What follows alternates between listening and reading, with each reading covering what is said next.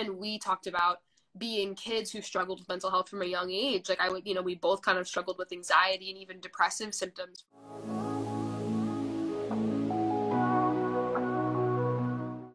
We're both in therapy because we had the privilege of having access to it from a very young age. And a few people on that quilt were asking us, as parents, what do you wish your parents would have known? What do you wish your parents could have done better or would have had different skills when you were younger?